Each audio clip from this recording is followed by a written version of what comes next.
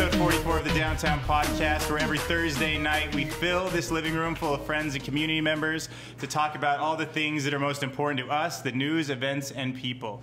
So one of the reasons we started this podcast is because it gives us a chance as a community to step back and really see the steps that the community is making as a whole. And the reason we get such amazing volunteers like Lexi and Jackie and Sean and Pavel to come out every week. Well, thank you guys for helping. Yeah, they deserve it a lot more than me. That's true. But the reason we get all these amazing people to come out is because we believe that the blueprint that the Downtown Project is making is not one that you can hand to an architect. It's one that happens every single week when we get together and we help each other through problems. So one of the people who are helping us solve our drinking problem is my friend Steve right here. He paid for the beers, and I want you to talk a little bit about your company, InView Labs. Sure. So InView Labs, we're a tech company on the west side of town here. We're happy to celebrate our 3rd birthday as of last month. So, thank you. Yeah, we're in a pretty big stage of growth right now. We just hit about 32 employees, and we have, being a tech company, we actually have 2 main divisions. One side is we develop 3D building models for architects and engineers to actually virtually design buildings before they actually construct those projects. Cool. And that actually eliminates a lot of waste in the construction projects. So it's kind of on a green front there as well. And then the other division of the company is our software consulting side, and we're kind of guns for hire, if you will, working with companies anywhere from Fortune 500s to local Las Vegas companies as well, and businesses here, really focusing on business automation. And a big passion driver behind that side of the business is, as consumers of tech, we all use really great intuitive tech all the time. It's easy to use. When you get into the corporate environment and big business environment, there's not exactly the most user-friendly apps over there. So we're trying to change that mantra and really focusing on building some better, easy-to-use types of applications for big business. Okay, so you're hiring a lot of people, but I'm guessing many kind of QA people, UI people, QA, like the kind of stuff that makes a good interface. Yeah, and then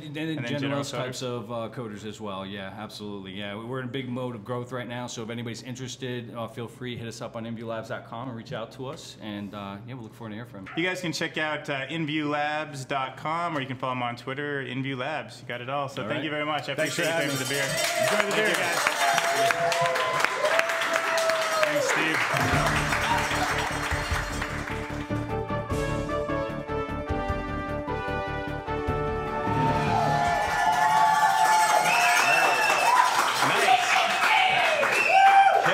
Well, before we hop into the news section, you might notice some changes. Susan is out of town this week, so we have Jackie filling in. She's the COO at Ticket Cake, and she's also the producer of the podcast. So let's give a big warm welcome to her for filling in. We appreciate your help. Thank you. All right, take it away. I love you. Show them the magic. Yes. Great. So we're starting off the news roundtable talking to Robert about Startup Weekend. Love Startup Weekend, and it's coming up at UNLV Business Startup Center, which was a free beer sponsor a few weeks ago. So tell us more about it. All right, so Startup Weekend is happening at UNLV. I think something that makes this unique is that it's incorporating college students, and it's getting a lot of students involved on campus to actually come to the Startup Weekend, and we're heavily promoting to the entrepreneurship program that we have there. So we're getting a lot of students, and we're also reaching out into the community from people who have participated in past Startup Weekends. It's kind of like a joint effort of taking college students and then people with business experience and kind of mixing them all together and putting together this great Startup Weekend. I think that the thing I most look forward to is actually getting to see my first Startup Weekend, and it kind of sounds never forget the first one. And it sounds strange to say this, but this is actually my first one that I'll be participating in. I'm also organizing it, so it's great. Cool. Good. So where do people go, and when is it? Okay, so it's November 22nd through the 24th, and it's at UNLV in the Student Union. And basically, you can register online. I think our link that we're using is bit.ly/SWLV UNLV. Cool. If you go to that link, you'll be able to register. You guys got the Bitly memorized. Yeah. Bitly. That's pretty good. Memorized. Pretty good. Boom. Yeah, congrats. Thank you. Yeah. Okay, cool. Well, thank you very much, and we'll jump over now to Charles, because you've taken over the Inspire Talks, which were one of the first things that me and Jackie participated in when we first came out here, and holds a special spot in our hearts. So tell us what's going on with the Inspire Talks. Well, Inspire is community leaders coming together to share personal, vulnerable, and anecdotal stories in whatever medium they feel represents their story best. That can be music, storytelling, aesthetic, We've had dancers talk about the physical language. So whatever makes you comfortable, not everyone is a speaker, but everyone has the ability to inspire their community. Right. And they happen on the fourth Saturday of every month, and it's amazing. Cool. Where do they take place? The Learning Village. Be there. Yeah, actually, this next month we have Dina Titus and Jerry Nadal confirmed. Cool. So those are some pretty heavy hitters. Cool. We've had Myron Martin. We've had people from not-for-profits. We love showcasing not-for-profits. So if you know someone that wants to speak in some way, come let us know. Cool. Yeah, Yeah. great. All right, well, thank you very much for coming out and talking to us. And that's the News Roundtable. That's the News Cool. Roundtable. Thank you, Charles. Appreciate it. Thank Looking you. forward to it. Yeah, see you. Thank you. That's good.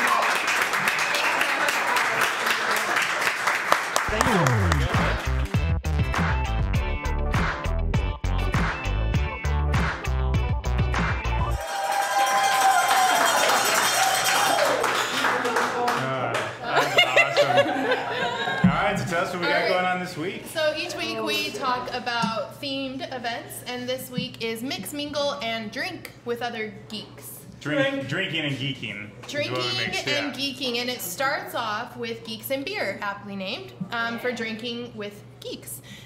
Tuesday, November 19th, 5:15 at Miller's Las Vegas Ale House. Come if you work in technology or a related field and meet other people who are doing the same thing that you're doing, like-minded folks. So head down to Geeks and Beer. Very cool, very cool.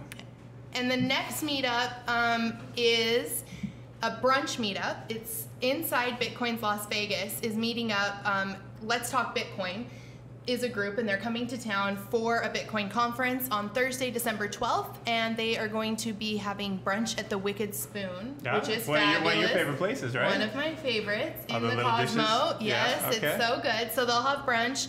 I'm sure they'll have mimosas from 10 a.m. to noon. It's $35 a person. You can get more information on meetup.com. Talk digital currencies, huh? Yes. Sounds fun. Talk cryptocurrency. And then next event is High Tech Vegas's Holiday Mixer, and Ticket Cake was involved in the first High Tech Vegas event. This is their December mixer on Thursday, December 19th. It's happening at Hyde Bellagio, and you can network with 120 technology companies in one place, one forum. And it's a holiday mixer, so you know there'll be lots of booze. It's $10 per person, and you can buy those tickets on ticketcake.com. It comes with one well drink and appetizers. Yeah, and the view of the Bellagio fountains from the backside. Of course. Yeah, very cool. Yes, and then our last event, we have Alexis, who is a podcast volunteer, and she's here to talk about the TBAN luncheon. She's president-elect. So she's the right person to be talking about Thank this. you. And Jackie is now on our board, which we're super excited to have you. And what TBAN's mission is really to unify the voice of technology here in Las Vegas. So luckily, we have Andy White coming next week, which is a great person to help do that. And it's going to be at Fogo de Chao next Wednesday, the 20th, I believe. Yes, thank you. At 11:30, and we'd also like to invite somebody from this audience to come. It's a $45 lunch. So all we ask is that you tweet at TBAN Vegas that you want lunch on us, and we will pick a winner tomorrow and let you know who will be our lucky guest, Downtown Podcast guest winner at the TBAN Luncheon next week. So at TBAN Vegas, you want lunch on TBAN. That's easy. Yep. Cool. Yeah, I know who I want Meat to win. Fest 2000, Fogo de Chao. All right. Be there. Awesome. Meat Fest, I like it. All right, that's it. Yeah.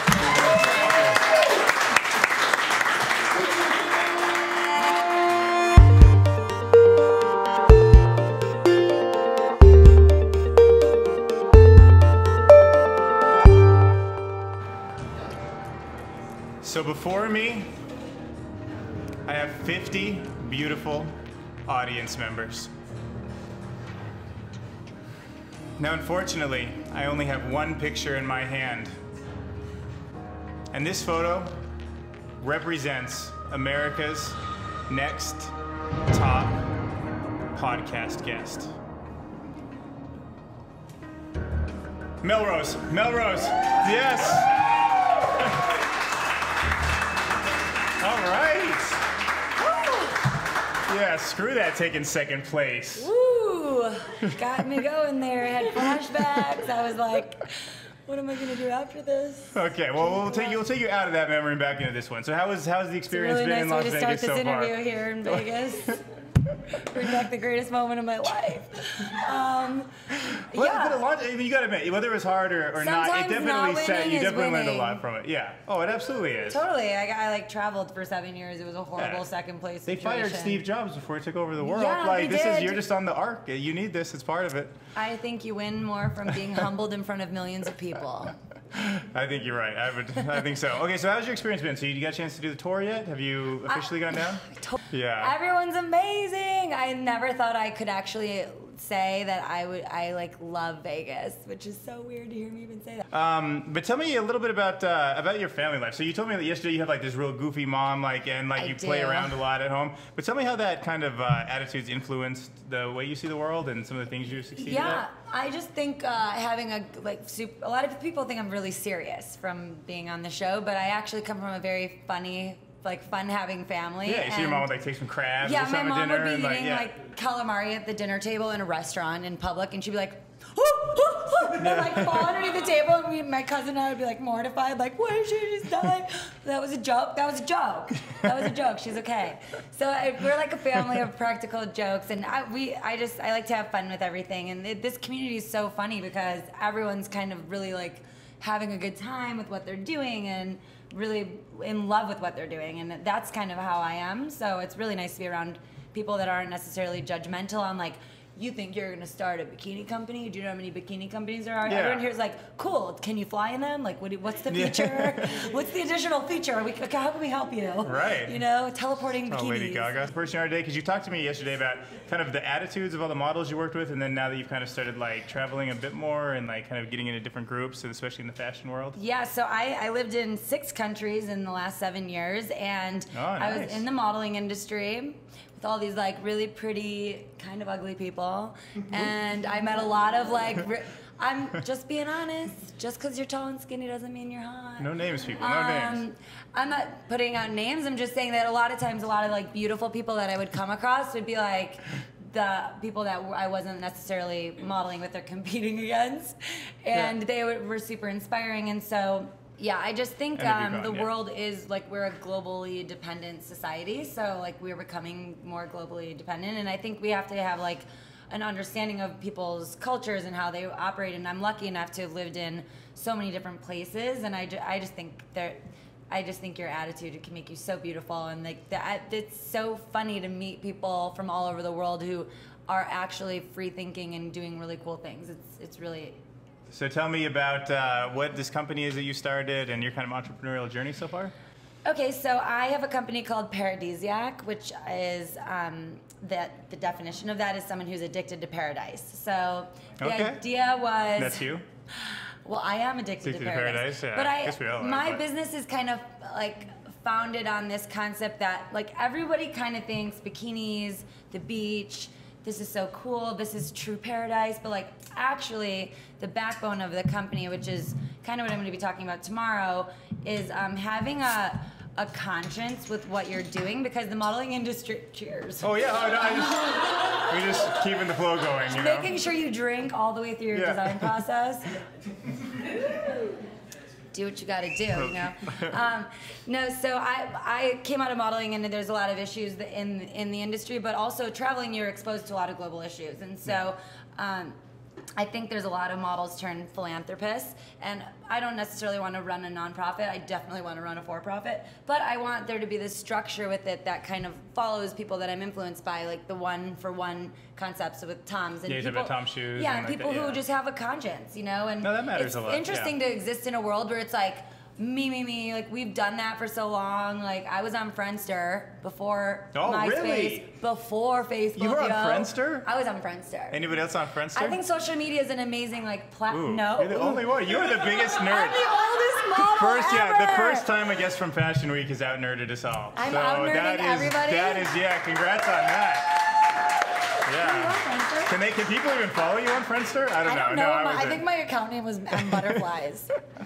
I was really young, but I think the use of social media is kind of starting to be used for doing good through already, like we're on there, we're doing good, and I want to kind of try and implement that in my business and doing good. And I would like to see the Great Lakes, which is an amazing freshwater source for our country. It's a huge multi-billion-dollar resource that we have. I'd like to see them cleaned up because the lakes I grew up in, I'm a freshwater mermaid. Oh, okay. So the lakes I grew up on, you can't really fish out of them. It's kind of dangerous to swim in some of them. So I'd like to have that part of my company, but also kind of operate under, there's something called the Model Alliance, which is the first ever model union founded by Sarah Ziff, which kind of wants to have model standards for American models in the fashion place in this country, and I want my company to follow those standards. I want to push other fashion companies to follow those standards. Okay. So being a socially conscious person brings me more meaning, which allows me to exist in a state of joy and then be more fulfilled, which means I have true paradise in my life, which means I'm a paradisiac. Yeah. I actually really like that. I actually really like charities that are like more specific like that. Where they actually because you never hear about stuff like that, but people that I'm sure live in Michigan do care.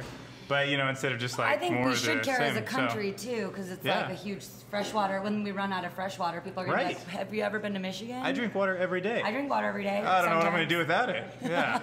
All right, so let's talk about how your experience was on America's Top Model. What did you learn from that whole? I don't know. I went to this therapist who could block out parts of your brain. That's not true. And I can't remember anything. That's not true. Is it? Did you go to a therapist? I did. He did hypnotherapy. I don't remember anything except for waking up to giant pictures of Tyra Banks. They can't block that part out. Right. For some reason. TPSD. It's too intense. It just won't go away. Too much Tyra. Top Model was awesome. It was every experience a human being can emotion. It took me a while to get over this second place thing. I'm not gonna lie. I hung out on my family's cabin for maybe 4 weeks. Drinking. You still felt pretty good about second place, right? It was good. I mean, it's hard. You fight for something so hard and you want it, and you really want the $100,000 to kind of pay off college. But when that didn't happen, I was actually really happy. We were living in Barcelona when I was on the show, and I hadn't been to Europe since I was young in my first few years of college, and I realized when I was in Barcelona that all I really wanted to do was travel, and I was doing this 9-to-5 design job at that point. So when I didn't win, I wasn't under a contract. So I kind of took a one-way ticket to Europe and stayed gone for 7 years. So that was a one-up. Probably couldn't have done that without that exposure. So it's good. I mean, there's good things, there's bad things. Basically, you go through every human emotion. You can go through on a reality show. No, and it must be double stressful just having cameras on you all day long, knowing that they're going to cut out exactly the worst moment that you had. I'm the dumbest reality person ever because I haven't owned a TV since I was 17 years old. So you didn't even know the reality TV show rules. People don't get famous off those things. The real world people, I wouldn't recognize them. So when people recognize me in Paris, I'm like, oh, people watch this. Oh, shoot. I maybe would have been a little bit cooler. I would have been so I'm going to win this thing, maybe I would have been so. Yeah, I think you got a lot from it. Yeah, I got a lot. I wouldn't take it back, but I would never do it again. So guys, you should check her out. You've got melroseswim.com for the new startup that you have. Yeah, and then you follow you on Twitter at Lady Melrose, and then on Instagram, you're Mermaids Unite. Mermaids should unite. But I love the fact that you're taking this entrepreneurial stance. I love the fact that you're coming to visit us and you're learning about a lot of the fashion stuff we're working on. Totally. And, I just think it's really awesome. You guys have a third room in here? Yeah. Can I move in? I love it here. Thank you, guys. Yeah. Appreciate you.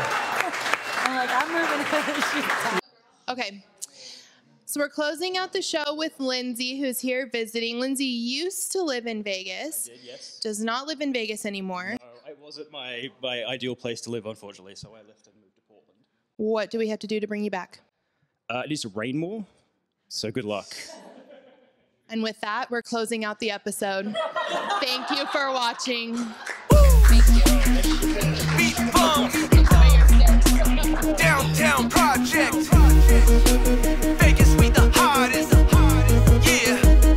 Alright, it's downtown, we running this. Rest of y'all just running lips. Creeping on and come up tip. Making sure we in this bitch. Tweet to your followers, remember like a flashback. Vegas Tech, don't forget to spell it with the hashtag.